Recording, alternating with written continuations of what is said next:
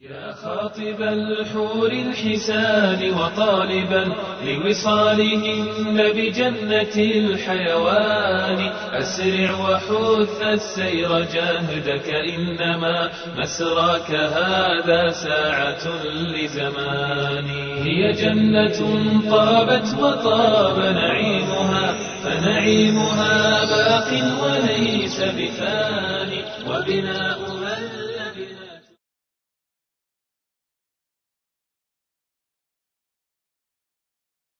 Ahl Sunnah wal Jama'ah do not affirm nor reject any name or attribute not implicitly mentioned in the Quran or the Sunnah.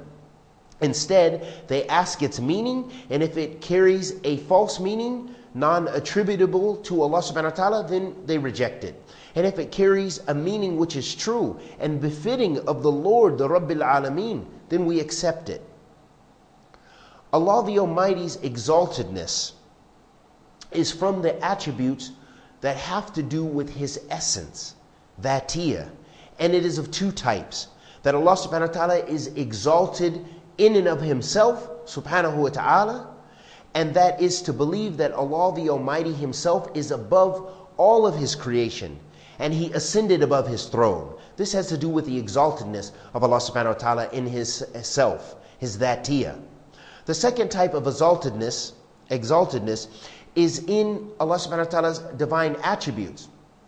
And that is, Allah the Almighty is described with perfection and majestic attributes that possess no shortcomings or imperfections in any way. Allah is perfect. His attributes are perfect.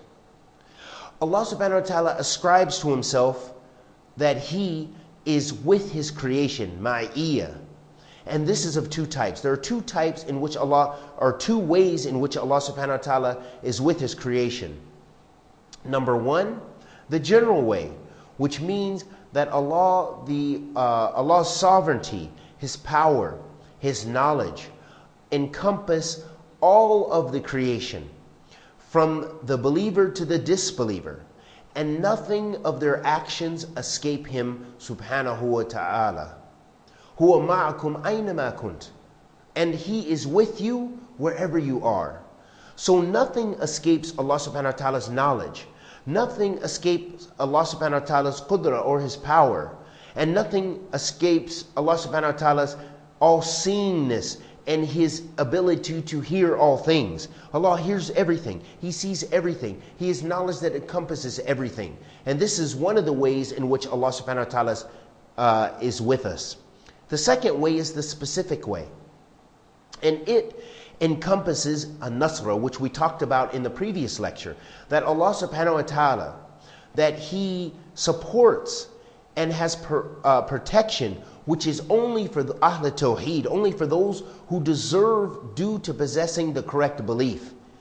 And Allah subhanahu wa ta'ala has patience and is patient, and for those people who are patient and those people who have taqwa, they fear Allah subhanahu wa ta'ala and fear breaking His commands, and they have ihsan, that they worship Allah as if they see Him subhanahu wa ta'ala. Those people also, Allah subhanahu wa ta'ala is with them by helping them, by giving them support.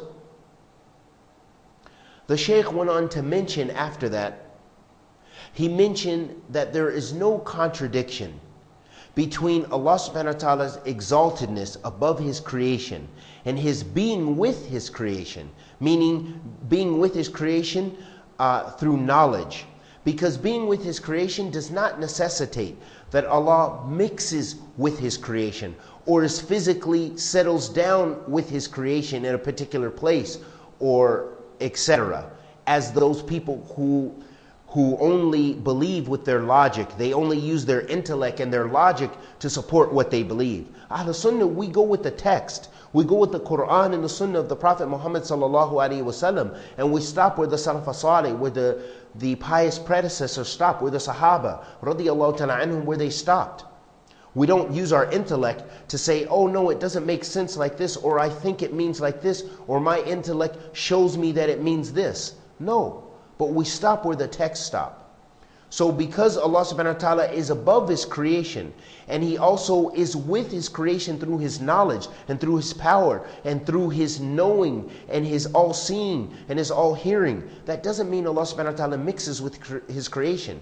For example, those people of falsehood who say that Allah, for example, is everywhere. And what they mean by that is Allah is everywhere physically. So if you believe that, then it means you believe Allah is with you in the bathroom and Allah is with you here.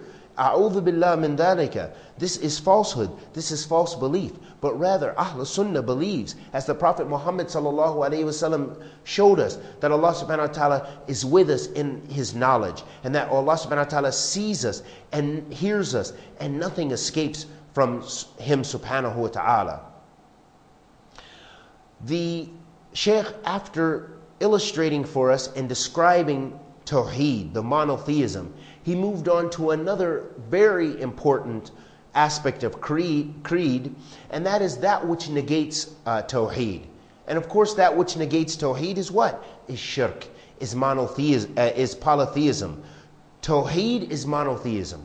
It is the oneness of Allah subhanahu wa ta'ala and worshiping Him and Him alone in accordance with His divine names and attributes. But shirk is the opposite of that. And it is the greatest sin. It is polytheism. And it is of two categories, the major shirk and the minor shirk.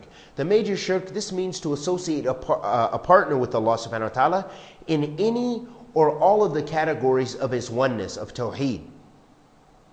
And there is no forgiveness for the one who commits this shirk and does not repent before his or her death.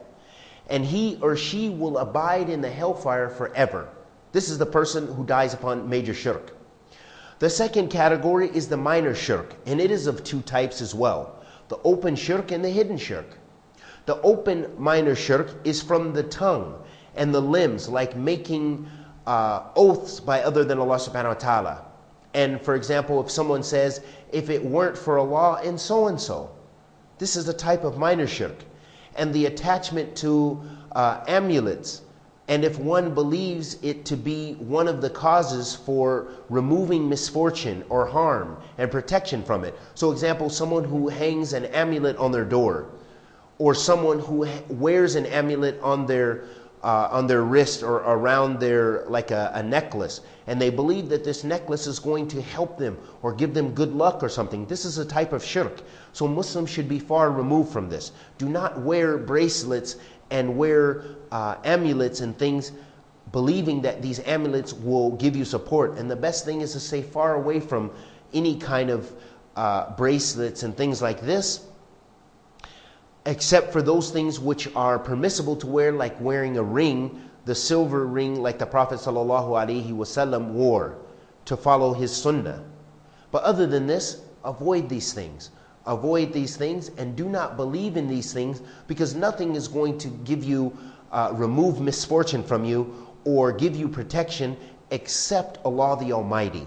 This is where we put our trust, in Allah subhanahu wa ta'ala. The second type of the minor shirk is the hidden shirk, which means ar-riya. This is a type of showing off. So it is desiring or intending to please someone else in worship, like showing off to achieve fame and deeds for worldly gains. And this type of shirk does not take someone out of the fold of Islam, but it weakens their tawheed, it weakens their monotheism, their Islamic creed and faith in Allah subhanahu wa ta'ala. So we should avoid shirk at all costs. And the Prophet sallallahu alaihi wasallam said, أَخْوَفَ مَا خَافُ عَلَيْكُمْ الشِّرْكَ الْأَسْكَرَ فَسُئِلَ عَنْهُ فَقَالَ الرِّيَاءُ. So the Prophet sallallahu alaihi wasallam said, the thing that I fear the most for my nation is the minor shirk. And then he was asked about it, and he said, it is riya, meaning the minor shirk. So this type of showing off. For example, we mentioned that the people who will be asked on Yawm al-Qiyamah, the first three, will be, إِنَّ الْأَوْلَ النَّاسِ يُقْضَى عَلَيْهِ يَوْمَ الْقِيَامَةِ رَجُلٌ أُسْتُشْهِدَ فَأُتِيَ بِهِ فَعَرَّفَهُ النِّعَمُ فَعَرَّفَهَا. So the first man who will be asked on the Day of Judgment will be a person who will be brought before Allah subhanahu wa ta'ala as a martyr. And he will be asked about this. And he'll say, I did it for your sake. And Allah will say, فَأُتِيَ بِهِ فَعَرَّفَهُ النِّعَمُ فَعَرَّفَهَا. قال فما عملت فيها. He will ask, and what did you do? He said, قتلت فيك فحتى استشهد. And I fought until I was martyred for you. And then Allah will say, كذبت ولكنك فعلت ليقال هو شجاع فقد كيل ثم أمر به فسحب على وجهه ثم ألقي في النار. So this person who's brought before Allah, who said that they died for the sake of fighting for the sake of Allah, that they died as a martyr, Allah will say you lied. But rather you did it so that the people would say you were a brave man. And they said this about you. فَقَدْ كِيل. Then he will be dragged into the hellfire on his face. وَعِيَاذُ بِاللَّهِ مِنْ ذَلِكَ. This is the result of that type of shirk, of showing off for the people. And the next person is the person who sought knowledge, who was a teacher, who was the Sheikh, who was the talib al-ilm, who was the person who called to Islam or called to Allah. At least that's what they did on the outward. But in fact, inwardly, they did it to show off in front of the people. They did so that their name would be mentioned. They did so that they could call to themselves. They did so they could show off in front of the people. And what is the natija or the result for this person? Is they'll be thrown in the hellfire. They will be dragged in their face on the hellfire. So seeking knowledge and calling to Islam, propagating the message of Islam, can be one of the highest deeds. It can get you into paradise. It can help you and raise your level. Because the prophets, alayhim after salatu wasalam, they called to Tawheed. And they called to Allah. And this is one of the greatest things that they were sent with. But if you're not sincere for Allah, and you have shirk in it, then it can also get you into the hellfire. And it can get you to the lowest depths of the hellfire if you do it purely for the sake of the other people, committing the major shirk and being dragged into the fire. Wa'iyadhu billah. So we should avoid shirk at all cost.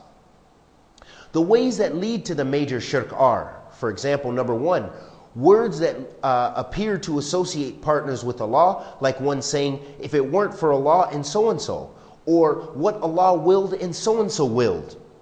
Another way in which can lead to the major shirk, for example, is making oaths to others besides Allah subhanahu wa ta'ala. Another thing, the third thing, is showing off in acts of worship, which we've already mentioned. The fourth thing is taking graves as places of worship. And that includes placing a grave in the mosques, or building a mosque on a grave, or praying inside a mosque with a grave inside it, or towards a grave, meaning having a grave in front of your mosque. This is also a way that leads to the major shirk.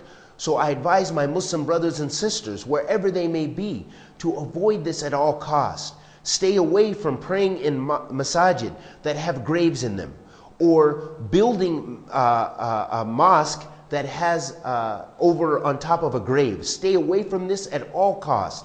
This is the major, leads to the major shirk. And the people who do this with the intention of worshiping those people in the graves, or using those people in the graves as a means to get to Allah, this is major shirk. How many Muslim countries contain these practices? In non-Muslim countries, where the people they make circumambulation around the graves, meaning they make tawaf. Like we go around the Kaaba in Mecca, they go around the graves. Look at how the Shia, the Raafidah, they go around the graves of Khomeini. They go around the graves of their imams of misguidance. They go around their graves believing that they're coming closer to Allah, believing that these people are saints, believing that these people will bring them closer to Allah, that these people will help them have children, that these people will help them have wealth. How many people go to the graves and they believe that the Tijani, the leader of their sect, or Abdul Qadir al-Jilani, or so-and-so, or so-and-so, all of these people who are saints according to them, and they go to them and they actually make a type of shirk with them by taking their fruits and vegetables to their graves to believe that there will be worship, or slaughtering an animal at their graves. All of these are means to the major shirk, or are a form of the major shirk, and can take you out of the fold of Islam. We also know this is the case with some of our brothers and sisters in Ethiopia, that they go to the grave of that great tabi'i, Najashi, radiallahu ta'ala anhu, may Allah be pleased with him and may Allah have mercy upon him, who, met those Sahaba radiallahu ta'ala anhum and helped them and supported them. They made hijrah, the first hijrah to Ethiopia, and Najashi became a Muslim. But now what have the people done? Some of the people worship him. They go to his grave, and you can see the pictures of it, and you can find it. If you go to Ethiopia, you'll find the people go to his grave and they make tawaf. This is shirk. This is kufr. This leads you astray, and this will take you out of the fold of Islam. So avoid this at all cost. Make dua, supplicate for him, not to him. Another way in which people go astray and is a means to shirk is by having extremism in building mausoleums and being excessive in their building their graves, big domes and so forth. In addition to what is mentioned, also is building them or writing on their tombstones and marking upon their graves and building big domes upon them. And other than that, we find that the Shia Raafidah, they do this. This is a part of their practice. We find that many of the extreme Sufis, they do this and so forth. And so we have to avoid these practices at all costs for the sake of Allah, not for the sake of anyone else. Only for Allah, because this is shirk. Because this can take you out of the fold of Islam. And this is a means, a wasila to shirk in anything. As the fuqaha, as the scholars of jurisprudence, they mention, a wasa'il laha ahkam al maqasid. That means that the means to something takes that same ruling. So meaning if you do something, for example, that leads to shirk, that means every step of the way leading to that, whatever will help you in getting to that shirk, is haram as well. Because shirk is haram and shirk is polytheism. So those things which lead you to that polytheism are also haram. And likewise, the things that you do good, for example, the one who walks to the masjid, the one who follows the sunnah, those things which help them follow the sunnah, those things which help them get to the masjid, they will receive reward from this. So al-ahkam, al-wasail ahkam al-maqasid, that the means to something takes the same ruling as the thing you're trying to achieve. Another way in which leads to shirk is making an exerted journey to a place, intending to come closer to Allah, other than the three masajid which are mentioned in the Hadeeth, where the Prophet ﷺ mentioned the Masjid al-Haram in Mecca, the Prophet ﷺ's Masjid in Medina, and Masjid al-Aqsa in Palestine. These are the only three places where it is permissible to make an exerted journey to do ibadah, to do worship. That doesn't mean it's not permissible to visit, to travel to places. Of course not. But to make your intention to go pray and get reward in a particular masjid other than those three masajid is not permissible. It's not permissible for me to say I'm going to make an exerted journey to go to Seattle, Washington, to go worship in Masjid Abu Bakr. That's not permissible. Or I'm going to make an exerted journey to go to Ghana and worship in Masjid such and such. Or go to this city and go to worship in Masjid such and such. No. But instead, maybe you're going there to seek knowledge. You're going there because you're doing business. You're going there for whatever, and you go pray in there. But not to make your exerted journey, except to Masjid al-Haram in Mecca, Masjid Nabawiyah or Nabuwa in Medina, and Masjid al-Aqsa in Palestine. Bas. The next way in which a person can that leads to shirk is extremist practices in revering the righteous. And again, we touched on this, and it's very important that the Muslims, that we realize this, that no one can answer your supplication except Allah. That if you seek help, as the Prophet Muhammad said, seek it from Allah. Seek your support from Allah. Worship Allah alone, because all of those are acts of ibadah. The Prophet ﷺ said, "Dua huwa ibadah." This is in Sahih Tirmidhi, that supplication is worship. So that means when you supplicate, those people who go to the grave of the Prophet ﷺ and they supplicate to him and say, "Oh Nabi Allah, please give me children. Oh Nabi Allah, give me wealth. Oh Nabi Allah, please bless us. Please do this, please do this." That this is falsehood, this is haram, and this is shirk, because you're ascribing a partner to Allah, and only Allah can answer your dua and to fulfill those needs for you. And only Allah can protect you and lift the difficulties that you're having in your life. Supplicate to Allah alone. And what's the evidence for this again? Qala sallallahu alayhi wa sallam, ad-du'a huwa ibadah. The supplication, it is worship. And Allah orders us to make dua to Him all throughout the Quran, subhanahu wa ta'ala. Also, the last way the Sheikh mentioned was also taking pictures can be a means for shirk, because we look at how many people revere those pictures. That we should avoid being excessive and taking pictures just for personal needs. If it's maybe some of the scholars, they say for the sake of da'wah that you do videos and things like this, that has a different ruling. But the person who takes pictures, just the family pictures and so forth, we should be cautious about that, because that can lead to, it can be a means to shirk, because some people, as we see, they take their pictures, they take their statues and so forth. And this is how the people of Nuh, alayhi salatu wasalam, the people after him, they went astray by building idols or building statues for those righteous people. There was actually righteous saints, and they wanted to revere those saints. They began by building statues. The people after them, they took those statues as a form of reverence and worship. And then it just began from there. So we have to be cautious of any kind of things that will be a means to falling into shirk. This brings up the next point that the Sheikh mentioned. He mentioned the concept of tawassul, of intercession.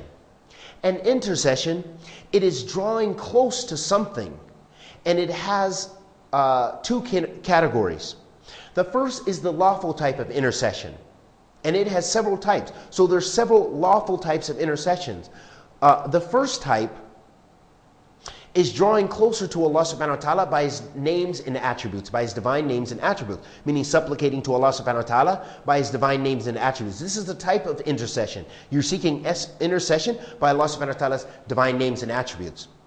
Another type is drawing closer to Allah the Almighty with good deeds, which the one seeking intercession has performed. For example, as we know the Hadeeth, where the Prophet ﷺ mentioned the people who were in the cave, the three people, and they mentioned their good deeds and sins that they avoided, and it caused the rock to be, the cave door to be unblocked. It moved the rock that was blocking and preventing them from leaving the cave.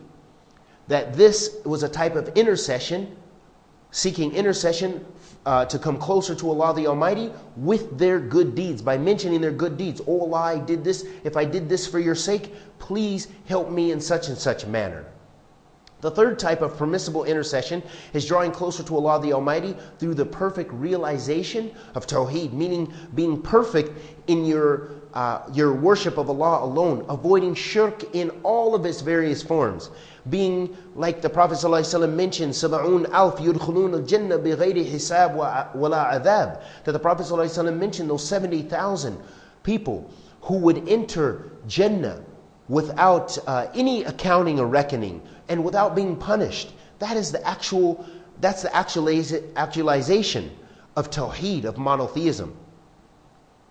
The fourth type of way in which we can seek intercession and draw closer to Allah subhanahu wa ta'ala the Almighty is through making oneself, realizing one's weakness and neediness apparent to Allah subhanahu wa ta'ala, by supplicating to Allah and mentioning your weakness. Look at the dua of the Prophet ﷺ, how beautiful all of his du'as and supplications were.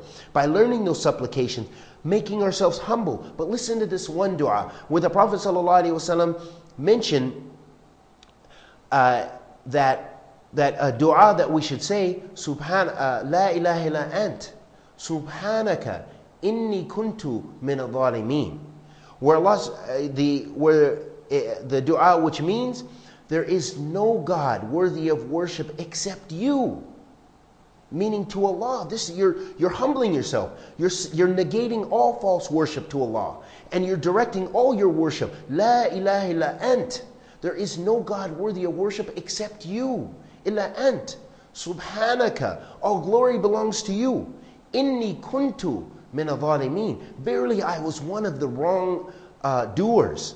So here you are humbling yourself before Allah. You're mentioning that yes, you are in need of Allah, and that you're a sinner, and that Allah is perfect, and you're in need of Him, and you're praising Him and Him alone, and directing all worship to Him and Him alone.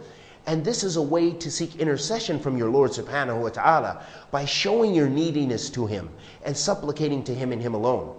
Another way, which is mashru' or permissible to seek intercession from Allah subhanahu wa ta'ala, coming closer to Allah the Almighty by asking a righteous living person to supplicate for you, not the dead. We don't go to the Prophet ﷺ's grave and ask him to do anything for us. We give our salams to the Prophet sallallahu alaihi wa alihi wasallam, but we don't supplicate to him. So if we do not supplicate to the Prophet sallallahu alaihi wasallam, what about other than him?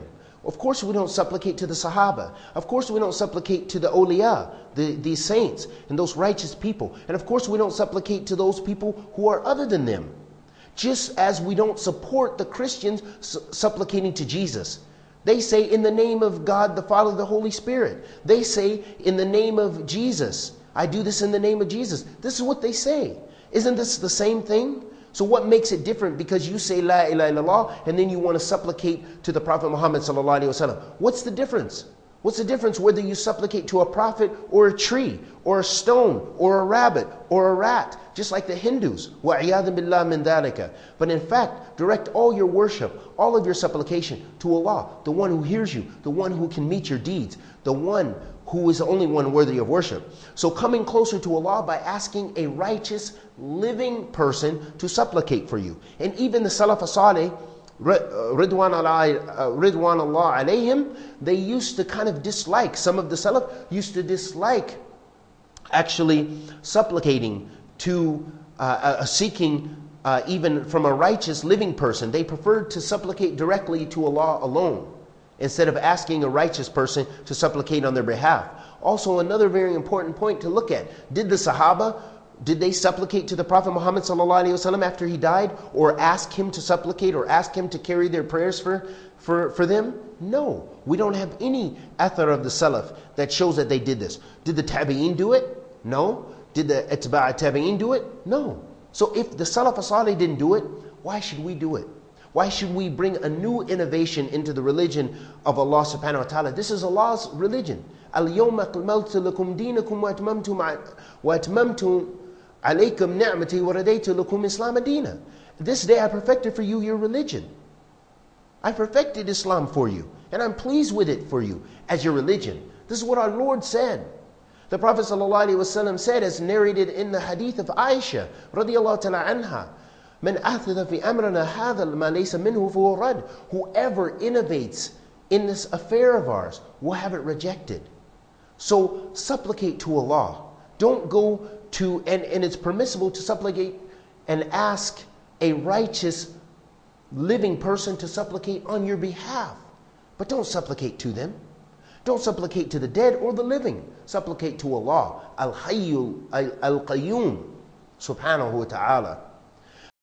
يا خاطب الحور الحسان وطالبا لوصالهن بجنة الحيوان أسرع وحث السير جاهدك إنما مسراك هذا ساعة لزمان.